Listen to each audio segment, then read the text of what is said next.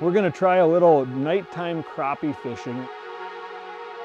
So today we are on a bluegill mission. Last night we had the pleasure of sleeping out of the Yeti.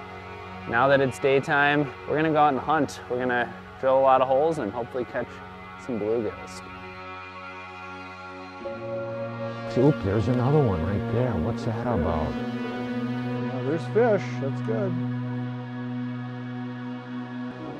That is a beautiful, beautiful gill right there. Another solid gill. That's why you make trips like these, is for donkey bluegills like that. It's a nice crappie, exactly what we came for. Look at that. That is what we came for. Nice crappie. Look at that crappie. That's what we came out here for. Big gills, big crappies, playing on the basin. That's a beautiful fish. Ain't that fun? Ain't that fun?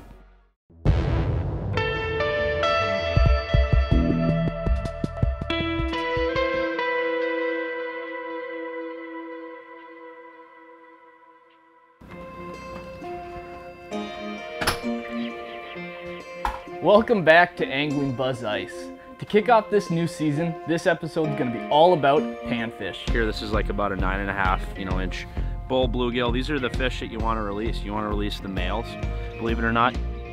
We're going to be joined by some of the best anglers across the Midwest.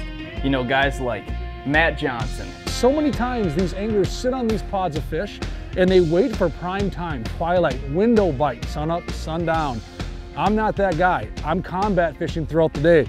Tony Roach. If you can get them keying in on that treble hook, you're gonna put more fish topside. Joel Nelson. Think about rod length as a function of the way you're fishing. And Jarrid Houston. Right now with this early ice bite that we got going on, it's more productive to be right here doing this right now.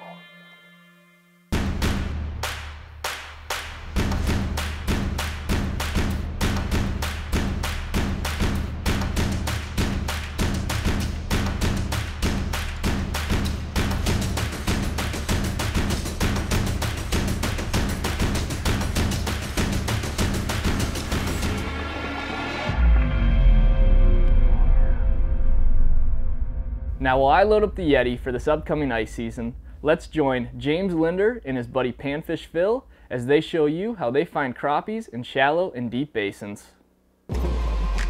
We're on a midwinter panfish hunt. I'm with my buddy here, Phil Laube, also known as Panfish Phil. The interesting thing is, you know, on any good, really good panfish lake, you know, not all the fish are always doing the same thing at the same time. In many lakes, the fish are in varied habitats dependent on where the food is at. Yeah, there's some basin fish out there as we started to look around, and it was a mix of both crappies and bluegills. The fish are sort of moving around constantly, and so what we're gonna do is put 360 down, take a little bit of scan around and see if we can see some schools of fish. Yep, let's go. Okay. Let's do her. We got suspended bit fish right underneath us right here. This is the surface, this is the bottom, but in between us and the bottom, you have this school of fish right here. One thing for this deep water fishing like this, you know, when these fish are off in these soft bottom basin areas, this unit here is just amazing to find them because these fish are sort of roving around out here. You know, and you can even see right here, these fish are changing their position right here. We have a number suspended probably, I don't know, but between 3 and 5 feet off the bottom. And those are probably crappies, like what you're saying, that the individual fish act differently. Bluegills have the tendency to be really pinned down tight to the bottom where the crappies will suspend up a little bit. And then you can see fish actually off on the soft bottom out here. You can see these crappies out in the mud out in here. And these schools are constantly moving around, but electronics like this, you can see there's more fish out here too. These white grains of rice, those are fish. As you see it sweeping around, you'll see those fish actually changing position because the fish are moving. You can see all of a sudden there's a whole bunch of them out that way. And we just left Jimmy out in the deep stuff, and we decided to move up shallow to chase these shallow crappies and bluegills. And what we're on is a little bit of a shallow basin. If you think about the deep basins, they're 28 feet. Everyone thinks about a deep basin, but there's actually these shallow basins that are 12 to 15 feet. So in this surrounding area, it's 12 to 15 feet in the middle, and on the surrounding edges, we've got some weeds, and what we're gonna do is just try and jump around. I don't have the 360 electronics, so we're gonna go a little bit more old school, which I like to do. It's a lot of fun. It's just grab the camera, we're gonna drill holes and look with the camera and see what we can find, and if we find them, we're gonna just start fishing them. So we're gonna move around on this flat a little bit and do a little search and destroy.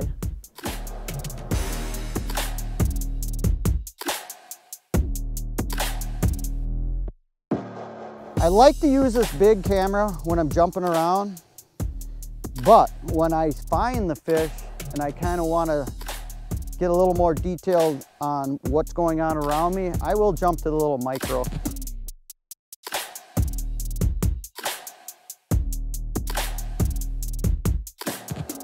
There they are. Nice. Just found them. Well, I tell you, they're part of this hunt is pretty exciting. I mean, the catching is a lot of fun, but I tell you what, parts of me likes the adventure, likes the actual hunt just as much as the catch.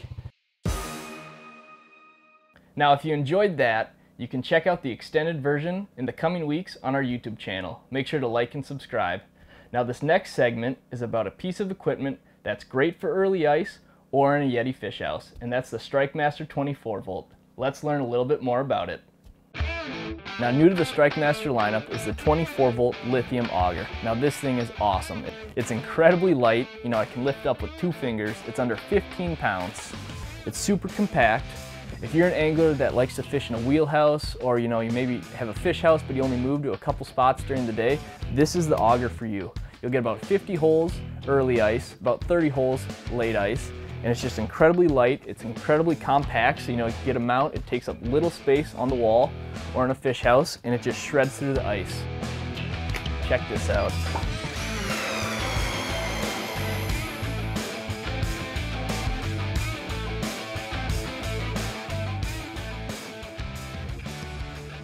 Now that we punched through the ice, a great feature on all the StrikeMaster electric lineup, including the 24 volt, is the reverse feature. So I just click over reverse and I can shoot the slush right down the hole. Now, if you're looking for an auger for your wheelhouse, the StrikeMaster 24 volt is one of the best options out there.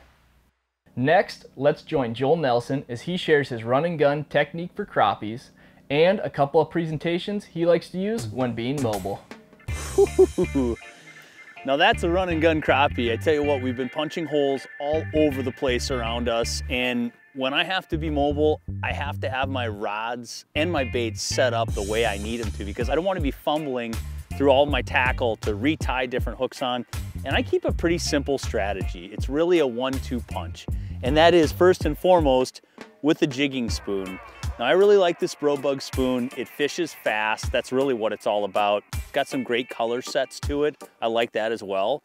And I'm able to hole hop, run and gun, get this bait in front of a lot of fish. And really what I'm looking for, I'm looking to take their temperature. I'm seeing what they're doing on the graph and seeing how they respond to this really aggressive, fast fishing bait. If I'm catching crappies this way, hey, I'm great with that. That's the way I want to be doing it all day, because I won't have to bait up as much. Fish are going to be aggressive. They're rushing up to the bait. It's a dream scenario. But what happens when you don't have that? So often you're hole hopping, you see a fish, you drop the spoon down to them. They don't like it. They shun it. They either don't come up to it, or they come up to it and they say, no way. Well, that is when I've got a secondary presentation ready to go, rigged, and it's very simple. It's just a small tungsten, a micro tungsten, tipped with a little bit of waxworm or a little bit of maggot. It's super simple, but it's at the other end of the spectrum, right? This is much less aggressive. This is much more finesse. This one's all about enticing them to bite once you already have them inside the cone angle. So then I see how they react to this bait. If they very slowly come up and just nip it, I know it's probably gonna be a slower day. It's probably gonna be finesse. I'll probably go back to my rod box, dig out a couple different looks, maybe a vertical presentation that's also finesse. I might mess with plastics, but within 2 different drops of 2 different baits, a couple different schools of crappies really reveal their attitude for the day, and it helps set me up for everything I need. Again, when I'm hole hopping, I don't want to carry all my tackle with me. I don't want to carry all my rods with me. I stick to 2 presentations. That's fishing fast, proud and loud with a spoon presentation, and then going to something micro as a follow-up to see if that'll seal the deal. Thanks, Joel. Now let's join Jarrid Houston and hear his theory on whether you should be mobile or stationary when targeting panfish. That is a moneymaker. We're being pretty stationary here. We're just kind of letting fish come to us. What a bruiser. It's always a dilemma for an angler. Is do you walk around and hole hop, or do you sit stationary and wait for fish to go by? Well, it depends on the circumstance, in my opinion, and my experience fishing this early water shallow bite. I think that if you're walking around, you're kind of spooking fish and pushing them around. So I kind of like to just be a little stationary. So what I got going on here is a couple of live rods. We're using multiple, two rods per person out in the Minnesota waters here. And I got my little jig in tungsten, and just real nearby is my dead stick, which only consists of a very limber tip, so I can watch my minnow do its dance. And I got a live minnow, like I mentioned. And it's just a little demon spoon on there. If I see a fish on my graph here, chances are, if it's not gonna bite here, there's a good chance it's gonna go take a look here. So that's my productive way to be on the stationary bite. Now, if I'm hole hopping, I'm kind of chasing fish around. And there is a time and place to do that as well. But right now with this early ice bite that we got going on, it's not now. It's more productive to be right here, doing this right now. Now let's join Tony Roach as he shares his top 3 presentations for panfish. Hey, I'm Tony Roach. When it comes to chasing panfish all winter, there's really 3 go-to presentations that I use in almost all scenarios. You know, all lakes are not created equal. All these panfish are not always in the same locations. And so I'll show you kind of the insight in what I do to chase these fish and to really capitalize on these fish. So really my 3 go-tos are a horizontal type of presentation, whether it's a jigging wrap, rip and wrap, slab wrap, a spoon, and then of course a small tungsten either with plastic or live bait. Now, don't be afraid on your horizontal baits or your larger spoons to tip that with either live bait or a piece of plastic. Panfish sometimes are inefficient feeders and they'll hit the front end of that bait. So if you can get them keying in on that treble hook, you're gonna put more fish topside. Thanks, Tony. Now let's join up again with Joel Nelson and hear his theory on rod length. You know, there's a couple different ways to catch panfish when we're talking about rods and rod lengths, and I want to focus today on rod length as a function of form, not just personal preference. You know, I've got a bunch of rods out in front of me, and so many people think of all these different panfish rods and their lengths as something that, you know, I'd fish it if I prefer that length. No, no, no. Think about rod length as a function of the way you're fishing. So I was using this Pan Dancer right here. It's a very long rod by a lot of standards. It's a 32-inch long panfish rod, which I really prefer when I'm out hole hopping, popping around. Now, long is really nice because you don't have to necessarily kneel down to the ice, but sometimes long can mean a 28-inch St. Croix CCI tungsten tamer as well. I really prefer lengths like this one in the 28-inch range when I got a little wind coming up behind me. And that way I can kind of hide the rod tip, still be able to see and feel and detect the bite without missing any fish because the wind is blowing against the blank. So those are the 2 long setups in my operation. I love it to stay mobile and to hole hop. But what happens when the fish are really finicky, when it requires kind of a finesse kind of bite? Well, that's when a shorter rod, a 24-inch pan finesse, let's say, is definitely the call of the day, because a little bit shorter stick allows you precision jig placement, total control of the bait, being able to constantly monitor exactly what's going on. If you've got a plastic on there, it imparts incredible action. If you're fishing live bait, it keeps everything looking lifelike. So really, I prefer something in the 24-inch range when the bite's tough and I feel like I really need to precision place the bait. Now, what about the really, really short rods? Something like this little stick right here is just a 20-inch sight bite rod. And people wonder, why would you ever want a rod that short? Well, again, it's all about the functionality. Let's say I'm sight fishing. I would be leaning over the hole and I'd probably be like this. And the hook set would just literally be the flick of a wrist. So something that's extremely short is actually gonna ride up by my ear. That's why you run a really short rod when you're sight fishing. It has nothing to do with anything else other than fishing the right length for the job at hand, and that's what we've got. We've got long rods to run around the open ice, catch fish, stand up, be aggressive on the bite. We've got slightly shorter sticks in the 24-inch range to be able to tie everything together from a finesse standpoint. And when you're sight fishing, choose something a lot shorter. So there you have it. Rod length for panfish, not as a function of what you prefer, but more as a function of what presents the baits best.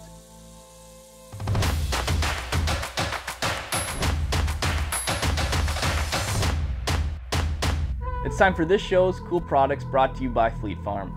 To start it off, we've got the Blackfish Storm Skin Suit. It's a soft shell fabric suit. It's windproof and waterproof. It's got waterproof zippers. It's got a fleece lining for maximum comfort and breathability. It's kind of an overall, early season, late season kind of suit for fair temperatures. Now on the topic of staying warm, you gotta remember your hands and feet. So let's start with these merino wool socks brought to you by Clam. These are naturally moisture wicking. They're gonna keep your feet nice and dry and keep you warm throughout the winter. Now when it comes to your hands, here's the Delta Mitt by Clam. Now this is 100% waterproof. It's got 200 grams of Thinsulate. It's gonna keep your hands nice and warm, and when it comes to keeping your hands warm, there's nothing better than a mitt. Now moving on to electronics, we're gonna start off with the Aquaview Micro Revolution 5.0 Pro. Now this has got a 5-inch high-resolution LCD screen.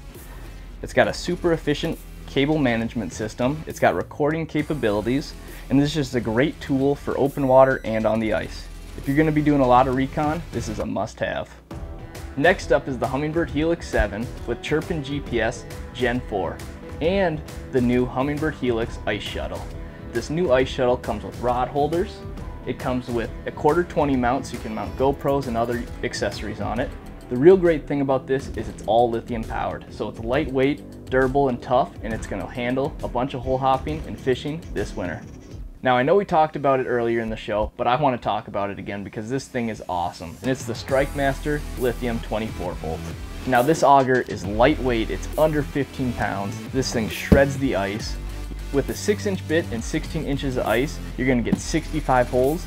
With an 8-inch bit, you're gonna get 50 holes. I mean, if you're a guy who fishes in the ice house or likes to hole hop around, this is the auger for you. Now, moving on to baits, let's talk about one of my personal favorite panfish baits, and that's this jig trailer, the Silky, made by Clam. Now this thing is awesome. It can be fished without live bait or paired with live bait. It absorbs water, so it gives like a really unique action unlike any other artificial. It almost fishes like a hair and plastic combined, and fish just love it. Now moving on to jigs, here we've got the VMC Tungsten Mongo jig, and new this year they got 6 different colors. They've got really bright UV colors, and they got some natural colors. What I love about the Mongo jig is it's got a real stout hook, so it really helps with some of those bigger fish, and it comes in 2 different sizes, a 1/16 ounce and a 1/32 ounce. Overall, it's just a great panfish jig. Now, new this year to Northland is the Buckshot Coffin Spoon. Now this is a great spoon if you're looking to target, big crappies. I love their 1/8 ounce, but they also have sizes that get up to, 3/8, 1/4 ounce if you're looking to target walleyes. Now this spoon's kind of a hybrid between their Macho Minnow and their Buckshot spoon. It gives off a ton of flash and has a bunch of different colors that really call in fish. Alright, also new to Northland this year is the Bro Bug Spoon. Now this spoon comes in 3 different sizes, from a 1/16 ounce here all the way up to a 1/4 ounce. It comes in 12 different colors. I really like the 16th ounce for, big crappies, big bluegills. You pair it with a waxy, this thing works great, but you can also fish it straight and catch a lot of fish. Now as you size up here to the 1/8 ounce or the 1/4 ounce, they work great for walleyes or other fish that are keen in on bugs. Bottom line, these are some spoons that you gotta have this winter. Now moving on from baits. Over the past couple days, we've been setting up our Yeti fish house, getting ready for this upcoming winter. And one thing we've been installing all over the place are these catch cover quick disc systems. Now they come with different accessories like rod holders, cup holders, and rattle reels. They're super easy to install, and it really helps you customize your ice house. Now moving on to another ice house accessory. Here I've got the rattle reel with the Smart Hub made by Rapala. Now this comes pre-spooled with 25 yards of 30-pound Suffix rattle reel line. Now the really unique thing about this is it's compatible with all Suffix and rattle reel tip-up line spools. So you have 4 different colors and 20-pound or 30-pound options of Suffix rattle reel line. Say I wanted to switch on the high vis here, I just unscrew this, drop the new spool in, and you're good to go. Now moving on from rattle reels, it's time to talk about actual rod and reels. And here I've got Tuned Up Customs Precision Noodle. Now this is their 32-inch, but they come in 28 inches all the way up to 36 inches. Comes standard with recoil guides. It's got the green highlighted tip, and you can actually get this rod customized if you'd like. Now this rod's designed for those super, finesse presentations, your 1/64 ounce, really light jigs. It's just an overall great panfish rod. New to St. Croix this year is their Tundra Series ice rods. They come in sizes from 26 inches up to 36 inches, from light to medium heavy. This one happens to be their 26-inch rod, light, extra fast action. This is a great panfish rod. You get those recoil guides in case you get ice on there. It's got the highlighted orange tip for detecting those light bites, and you get a custom rod feel for a reasonable price. Now moving on to reels, here's a reel you could pair with either of these rods, and it's the Daiwa Laguna 1000 LT. Now this thing is awesome. It's super compact, it's super tough, it's under 8 ounces, so it balances really well with any panfish rod you pair it with. Now that wraps up cool products. Now make sure to head to your local fleet farm where you can find a bunch of this awesome gear.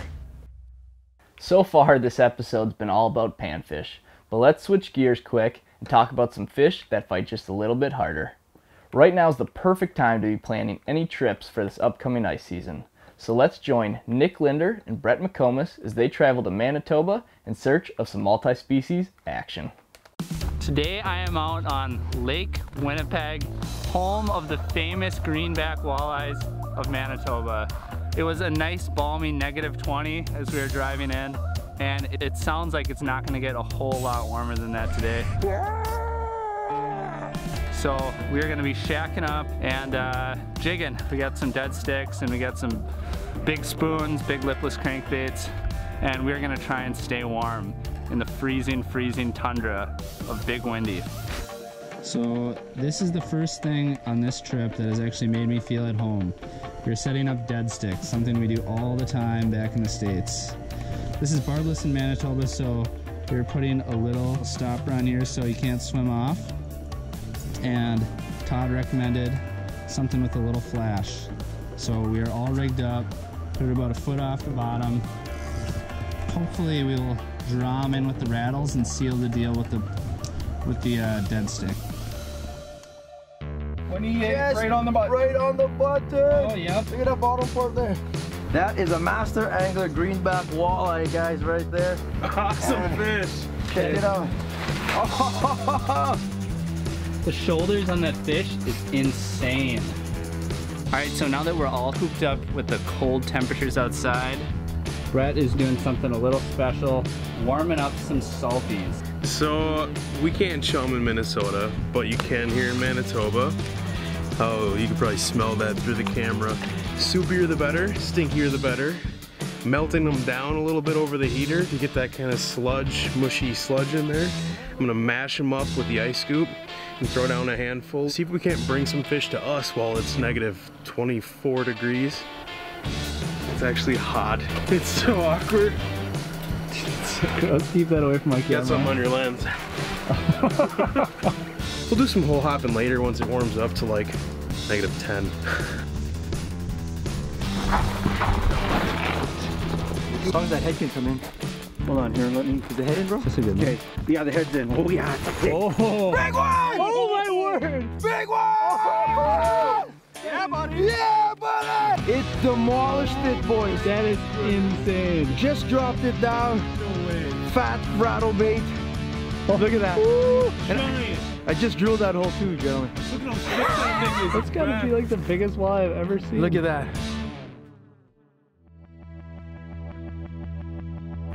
So here's a question for you. How in the world can the second largest lake in Manitoba fly under the radar? Right now, we are out on Lake Manitoba. which is a huge lake with excellent walleye fishing. God, these things are so healthy. He's waving goodbye. We'll just keep rolling with it. Yeah. Love it, dude. As you can see behind me here, you can't see the shoreline. This is a huge lake. She's a beauty, eh? According to our guide, Chris Torney. It works, so. According to Chris, right now the population on Lake Manitoba is on the rise. Wait, look at the back. How thick that is. And the fish are super duper chunky. And hey, they eat rattlebaits here too. Spoiler alert. That was madness. It was madness. Awesome madness, but it was madness. Also, another interesting thing about this lake is he says that he never catches walleyes deeper than 10 feet of water. What are we in right now, Brett? Anything from 6 to 7 feet, which is definitely a little different than back home. To be fishing in 6 feet, and if you do too big of a rip, you can feel your bait hit the bottom of the ice. But it's insane. Oh, what is that? No way. Yes! Check out this chunker. Holy cow. Sweet. So right now we are up in Winnipeg and we are heading up to Wekusko Falls Lodge in northern Manitoba. So one of the really awesome things about Manitoba fishery is the ease of access. You know, there's 2 main highways coming up, and all along that highway there's fishing opportunities that would just blow your mind, whether it's catfish to greenbacks, crappie.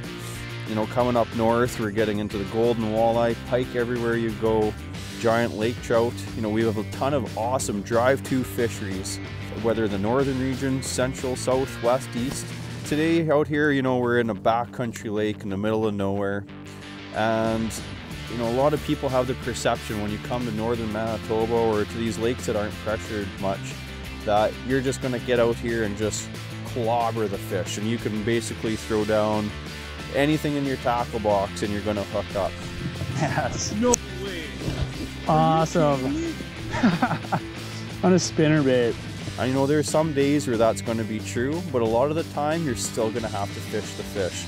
It's no different on any other body of water, that the fish, if they're neutral or negative, you're going to have to work at it. You're going to have to drill holes, you're going to have to use your electronics, and you're going to have to use whatever fishing knowledge you have to potentially connect.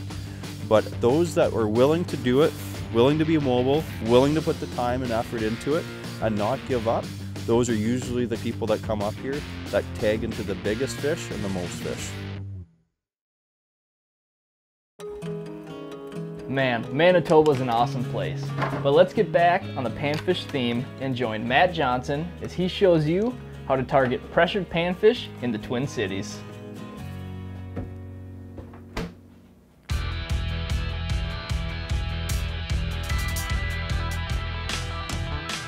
Where I spend a lot of time fishing in the Twin Cities area, Minnesota, as a fishing guide, we deal with a lot of pressured fish, a lot of anglers out there, and these fish get finicky, whether it's bluegills, crappies, you name it. We got to change our approach. We're dealing with pressured panfish, and there's a handful of approaches, and I'm a little unorthodox at times how I target these fish. A lot of anglers right off the bat are going to think immediately spring bobber, finesse jigs, and that's going to happen. There's a place for that, but when I'm targeting pressured panfish in large areas where a lot of anglers like to congregate, I'm going a little bigger. I'm starting off with a 16th ounce spoon. I'm working aggressively. I'm trying to pick that bigger fish out of the school, because so many times these anglers sit on these pods of fish and they wait for prime time, twilight, window bite, sun up, sundown. I'm not that guy. I'm combat fishing throughout the day. So I'll oftentimes go the opposite direction of many anglers, and I will chase them with a spoon or a larger plastic. Now, that's not always gonna work, don't get me wrong. If it doesn't work, you have to do the finesse game, and I'm hitting them with a 2-prong approach.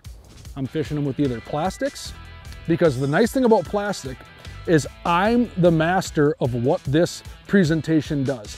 I'm not worried about a minnow, I'm not worried about a maggot, I'm not worried about line twists. When you get good at fishing plastics and artificial baits, you're the one in control. And having control when you're targeting finicky, pressured panfish is everything. Because when that big bluegill comes in and you got one shot at that fish, that spinning lure or that minnow that darts the wrong way, they don't bite it. So I can control fish when I'm targeting with plastic. So I'm using smaller jigs, generally a number 12, maybe a number 14, and I'm targeting them with smaller finesse plastics.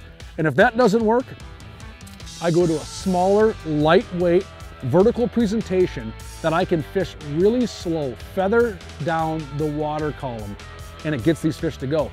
Other tips you want to definitely consider, as I'm taking anglers fishing, oftentimes I see them fishing heavy pound test line.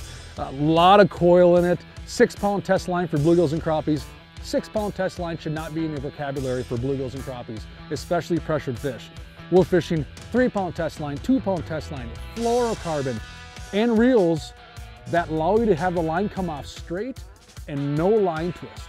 So these spooler type reels, line comes straight off, the jig goes straight down, I'm alleviating twist, I'm giving myself control, and it's forcing me to slow down. So when I'm targeting these fish right now, like in 6-7 feet of water, a lot of guys want to bomb them down with a spinning reel.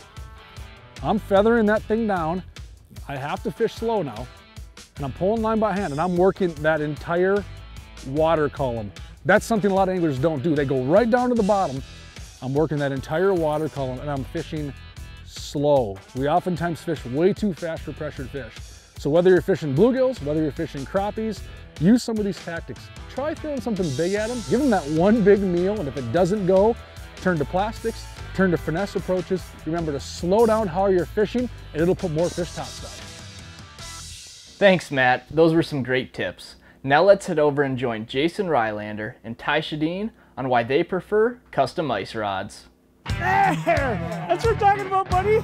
Oh my goodness. That's what gets you excited, huh? There he is. That's what we're talking about, doubling up on these big basin crappies. Monster panfish. Nice crappie, buddy. You know, when you're talking about fishing for neutral, finicky panfish like we're doing, these custom rods that have become ultra popular in the industry right now. Well, absolutely. First off, they're fun to fish with. They're a lot of fun to fish with. And two, when you've got a tough bite like we've got today and these fish are hitting so light, you know, we're both playing with our bullwhips right now.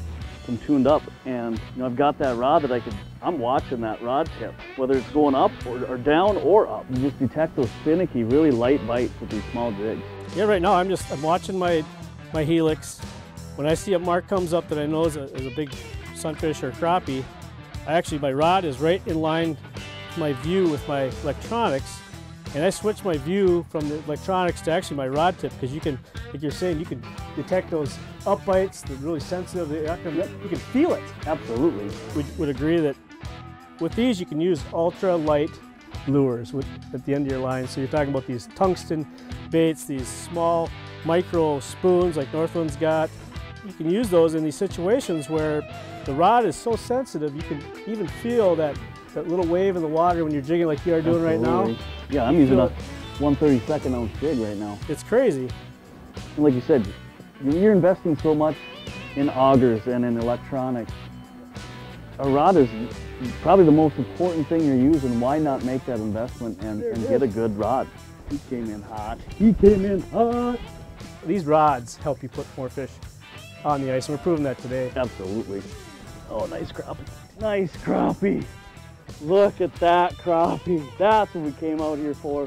Big gills, big crappies, playing on the basin. Woo! Ain't that fun. Ain't that fun. Just shy of 16. 16 3/4. That is, that's one of the biggest crappies I've ever caught. I've never been able to break 16. Maybe today's the day. That wraps up this episode of AnglingBuzz Ice. Make sure to head to our website where you can sign up for our newsletter.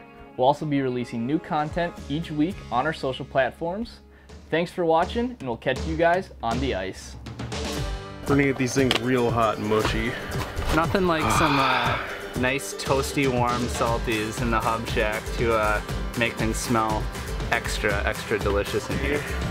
With a little chum. Yeah, I purposely threw a little short on that one. Screw that, man. I thought it went in your mouth.